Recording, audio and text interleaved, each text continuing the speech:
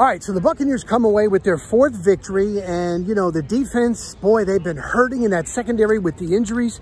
They ended up getting it done, 45-17. They're 4-1. Tom Brady just said after the game, you know, he's trying to spread it around. 2 touchdowns, Antonio Brown. 2 touchdowns, Mike Evans. Gio Bernard got a touchdown. Leonard Fournette is really running the ball well. He got a touchdown. So 45 points is good, even if it is a bad Miami Dolphins team. Now they got the short week. They got to go to Philly. Brady said, hey, Eagles are in the same situation. They got to play early. So all in all, Levante David was injured. We'll keep an eye on that. Buccaneers just keep on stacking up the wins, as you would expect.